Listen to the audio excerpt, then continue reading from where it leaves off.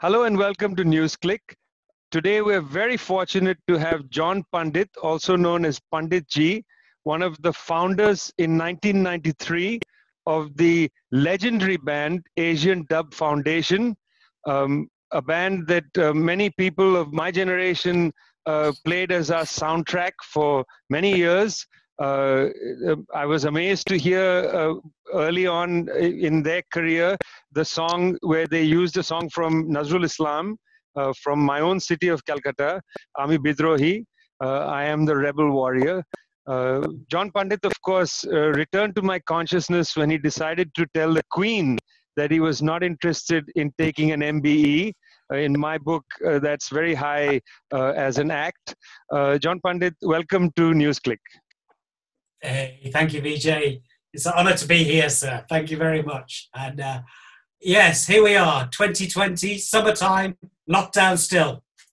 Lockdown still. You're sitting in North London. Yes. Boris Johnson is your prime minister. The first thing I'd like you to tell me is how has Prime Minister Boris Johnson acquitted himself in the midst of this pandemic? The Conservatives have a knack for being contingent. Whatever goes on, they jump on it. Whatever it is, they will do. But of late, the kind of splits towards the right and the centre, the old patrician Tory has changed.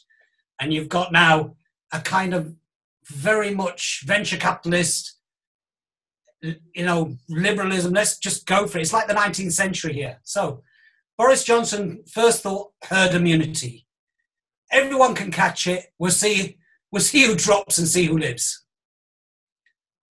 And they didn't want to admit that that was their policy, but that was essentially it. So from that time, suddenly faced with the consequences that can happen to the economy, never mind people's lives, they've been playing catch up. And everything has been about trying to put a sticking plaster on a gaping wound. And so, unfortunately, there's not much opposition to him either. So this has reinforced his position. So a bit like Trump, we're like second Trump. Yeah, we're suffering, and I don't think the reckoning will come until a year or two's time. But economically, come the autumn, a lot of people are going to find themselves out of work, and it will be a shock. After the big boom of the start of the 90s, the small recessions, and then from 2008, we do not really know where we're going to be in a year's time. So a lot of people have their heads in the sand and they're just waiting to see what happens. ADF, Asian Dub Foundation, released a song recently called Stealing the Future. And yes, I've been listening to it. It's a very good song, very powerful song. Hands up if you're a citizen of nowhere and you're not scared. It's not a yes or no answer. Be prepared, 'cause they're stealing the future. They're stealing the future.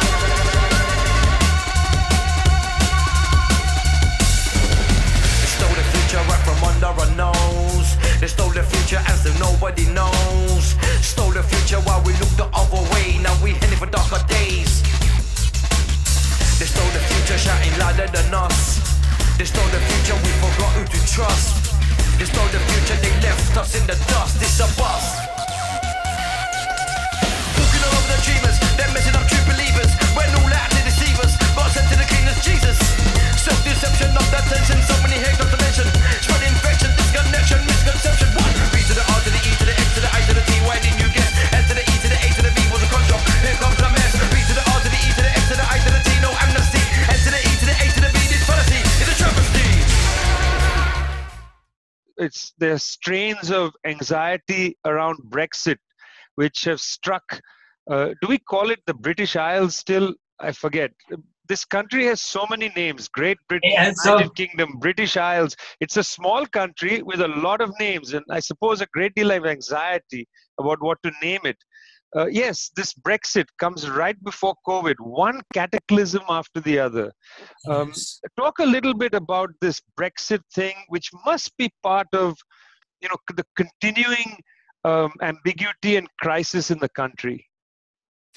Yes, Brexit. I mean, it polarized. It polarized a country straight away, and it polarized people beyond sort of traditional class lines. Historically, the left were very much against the European Union as well.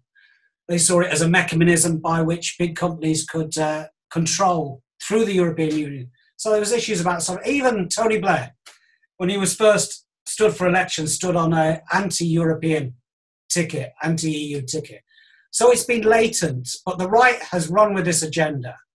And sometimes you thought, well, it's been quite convenient for a Conservative government because they've been able to blame the Europeans for faults that they have committed. They've created, whether it's about immigration, whether it's about subsidies, whether it's about whatever.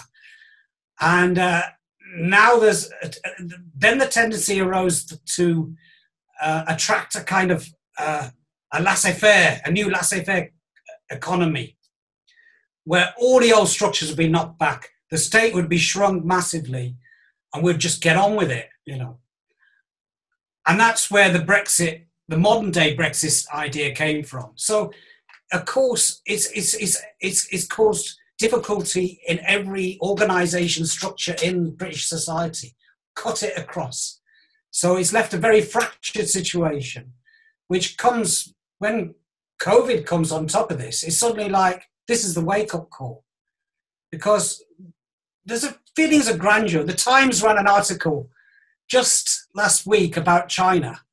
The headline was, we're going to send an aircraft carrier to China, our newest technology, you know. Not remembering that nearly, was it 150, 200 years ago, they sent HMS, what was it called? Nemesis, the first paddle steamer up the Yangtze River, you know, up the Mekong to attack the Chinese. And there's no irony. It's like they don't remember anything. Their history, they don't remember it all. And they wonder now why the youth are tearing down statues of races, of slave owners, of Clive of India. They want to get next, but it's in Whitehall. It's a bit hard to get to. Well, let's come back to the statues. I actually want to ask you some more about this. So, I mean, Britain is, because of Brexit and this vision that Boris Johnson has of getting cozier with Donald Trump in the United States, Britain has decided to take a hard line on China. I mean, this hard line on China seems predicated more on US policy than, strictly speaking, British policy. Yes. Do you feel like there has been a growing sentiment against China in British society as well? Or is this something just being trumped up from, from the Johnson administration, from the yellow press and so on? Yes. Certainly, we always need enemies outside. This is how Britain exists. It's an island nation. It wants its enemies, you know, the Russians, the Venezuelans, now the Chinese. And it's as if it never understood what his relationship with China was in the first place, how he got to this. What is Hong Kong? Where did it come from? And now the situation is, you have a company in the UK who's going to develop up the next generation of technology, 5G, called Huawei. Huawei? Yes. And now they're saying we won't work with them because, you know, we might have our data. Britain has used this technology for 20 years in its various formats. If we do not upgrade our thing, we're going to be like the most backwards place in the whole of Europe. We will not have 5G. Everyone will have 5G. Everybody. They'll all be getting a download in a second, whatever, you know. And you know the way technology now leapfrogs. So like, say, in villages in India, people might have a mobile phone. They might not have a landline, but they have a mobile phone. And so this is the way we move on with what's most simple, most effective. In the UK, we're going to design our own. We're going to make our own satellite that does what the Europeans do, you know, for GPS. I don't know, we're laughing stock. And they've stopped flights to other parts of the world and back again. And part of me is relieved, because if you go to other parts of the world, you go on holiday to Spain, people are just going to point and laugh at you. Why are you so stupid, you UK citizens? Great British Islanders, Albion, wherever you think you come from, St. George. And it is. And so everything becomes slightly surreal, but also deeply damaging. And we laugh at it now because we're at this point. We're like in the eye of the storm, in the hurricane, and it's all calm. Whoosh! The winds are going to blow, and what will happen? These things become catastrophic because it takes so long for the establishment to realise just how bad things have got, and then it just starts to dismantle, just falls apart. So that's where we are. Yeah. Very happy. Very happy to be. Well, let's go back to that. I mean, you've said some things that are, I think, important to reflect on. One of them is, well, Britain is, and I often skip the great part of it, but it is interesting that the word great comes before Britain even now, even after all this. And there is an amnesia. You know, you said there's no irony about sending a warship to the South China Sea. Well, yes, the Nemesis, HMS Nemesis sailed up the Yangtze, you say. Yes, indeed. And then there is no sense of history about the immense theft from the rest of the world. And then out of nowhere, because in the United States there are protests against statues, these protests begin throwing in,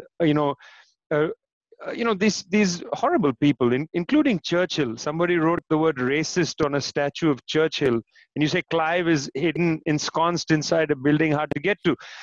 But there is a real reticence, there's an amnesia over Great Britain's history. And despite the fact that, you can't have a cricket team without a fast bowler from Barbados, you don't seem to want to recognize your colonial history. What's up with that? Well, I don't like cricket anymore anyway. I'm not bothered with it. But UK, it's a thing that came after the Second World War in terms of a loss of empire.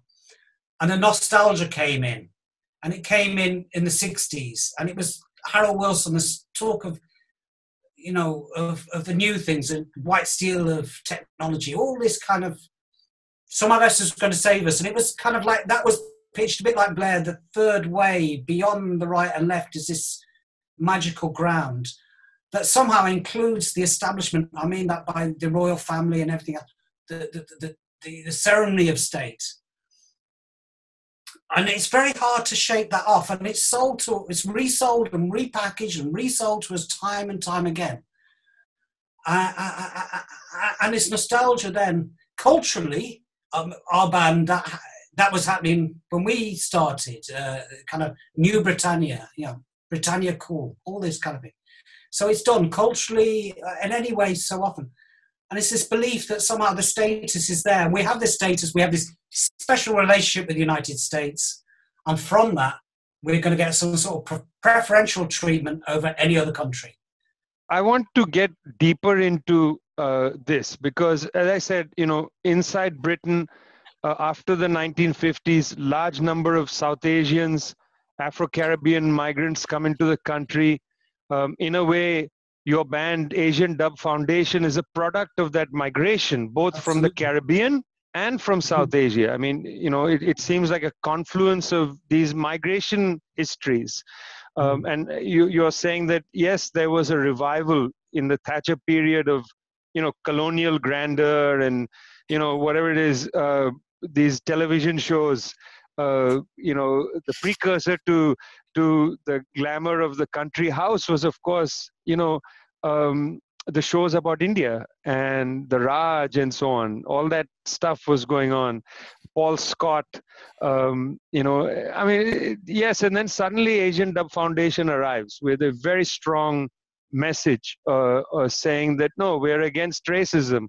But more than against racism, we are for these communities that have been produced. In this last period, there's been a severe rise of racism in Britain. as a consequence of Brexit, perhaps, the scandal around Windrush.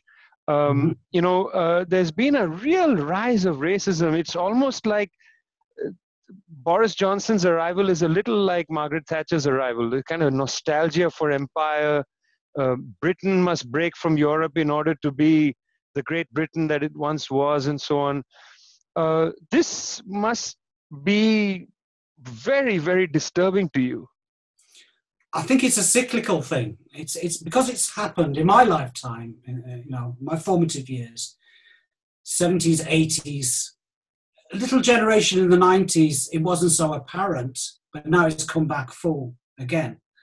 And like perhaps the other aspect of Brexit I didn't mention was that, yes, some people voted for Brexit with their only attitude was an anti-immigrant.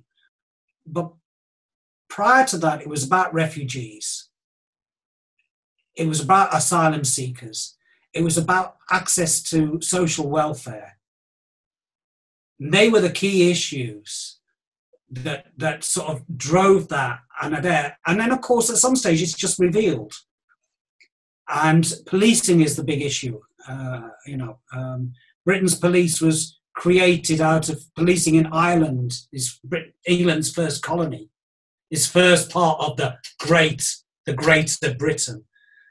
And so it operates almost in some areas totally unaccountably as in some areas like an occupying force, particularly say for young second generation Bangladeshis at the start of 2000s.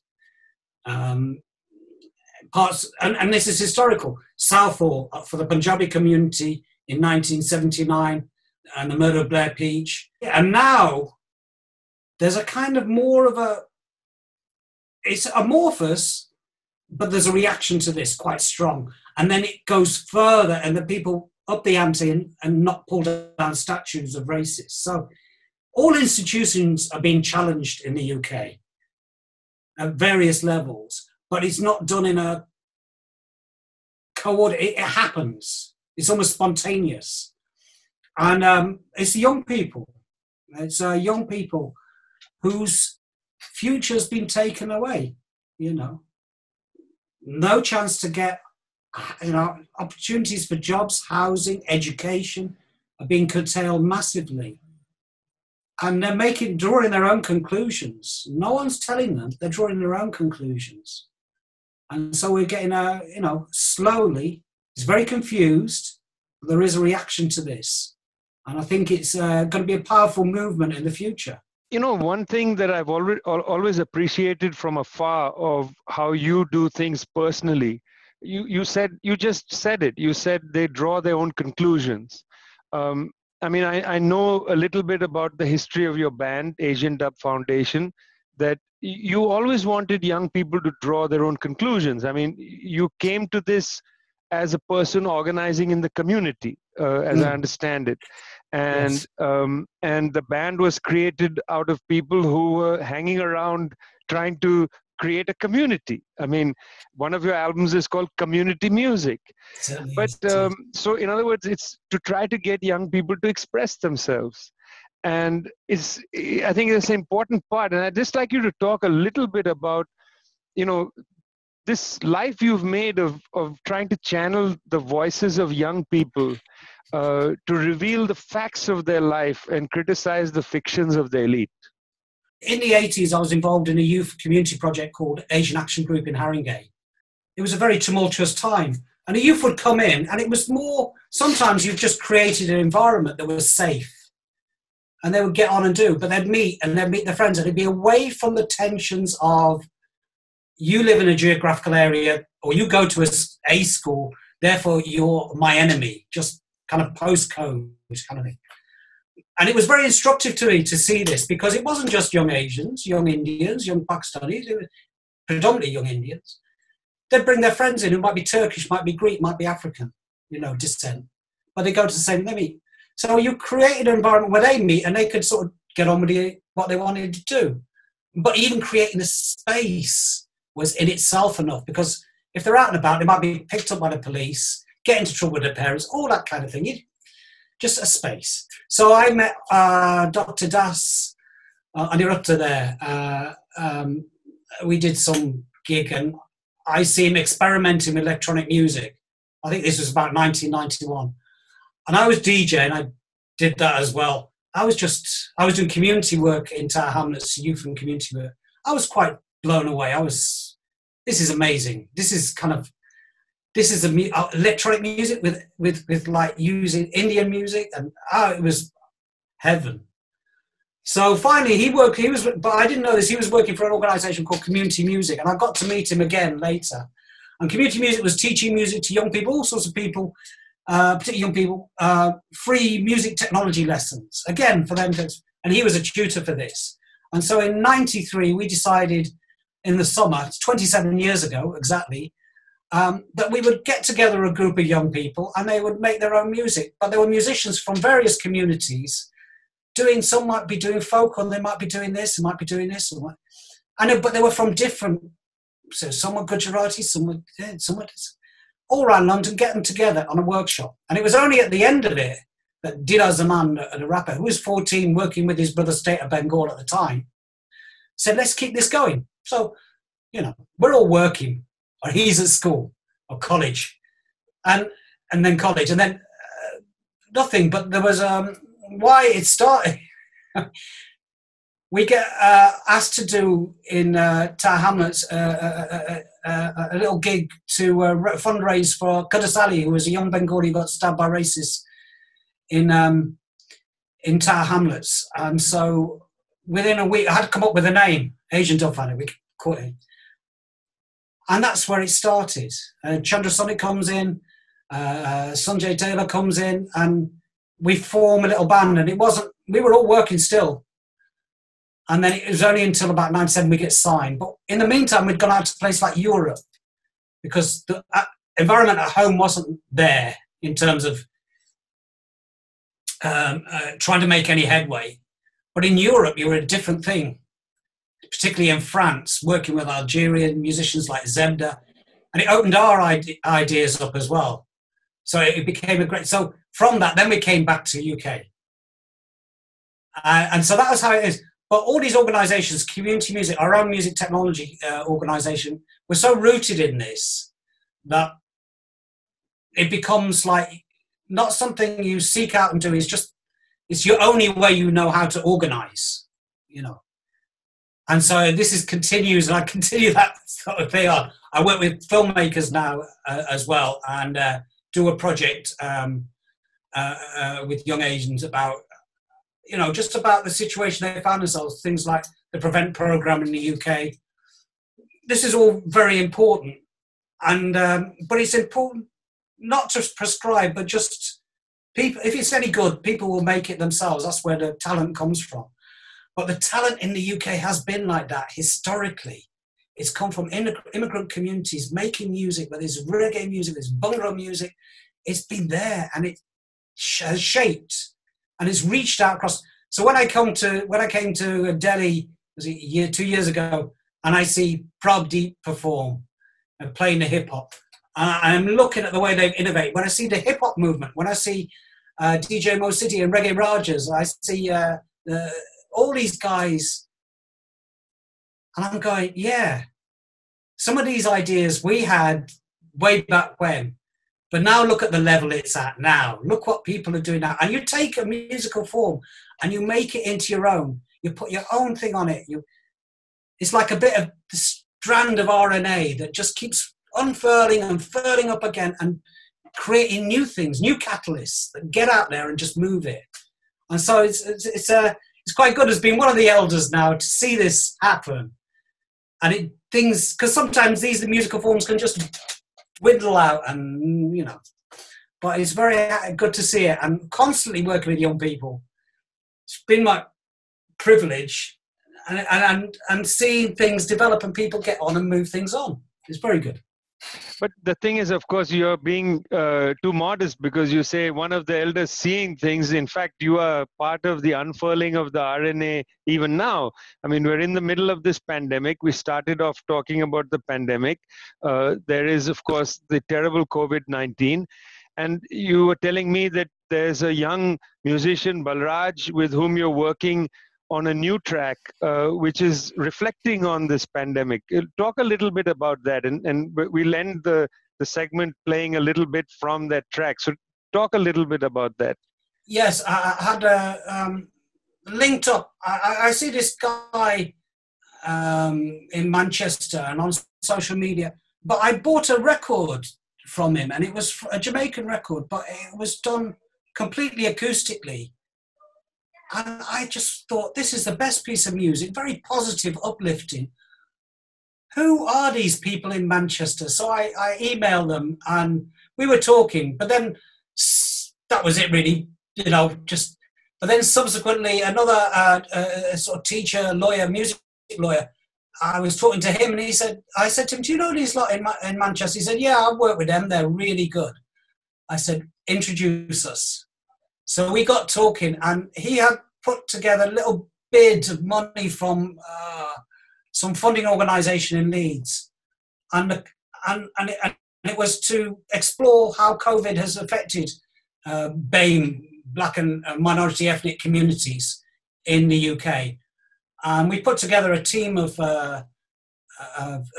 youth and community worker, a couple of singers in spoken word poets in Jamaica, in Manchester, and I brought a tabla player in, and it's a little piece of music called "I Wish I Could Have Hugged You Tighter When We Last Met," in brackets, "Oh What a Joy."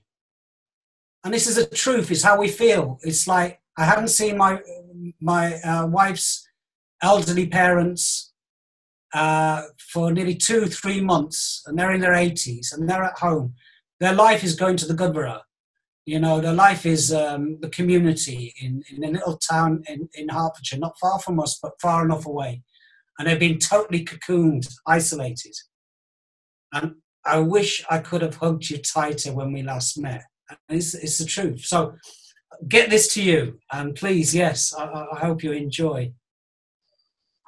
That's a beautiful, beautiful slogan for, of course, the COVID period. I wish I could have hugged you tighter when we last met. I'm afraid we may be looking for some time at a touchless future, but let's hope that it won't be long before we can all hug each other. John Pandit G, thank you so much. Thank you, sir. Lots of love to everyone. Thank you. Oh, what a joy it was, oh, what a joy it was to sit with singers and players of instruments on that dirt field in Abidjan. We said Abidjan to the audience and they said Abidjan back. We said Abidjan to the audience and they said Kingston back. I ate a chicken from the chicken man and drank a soda from the soda can in the heights of this COVID-19. We've been going through a pandemic anyway. Endemic, epidemic, like how do you classify it, man? It's all around the world. Do you know what I'm saying? Pan-African, South Asian, indigenous, people of colour. We've been going through this for time. So what it's done is just amplify the crisis that people have been going through, but it's made it tenfold.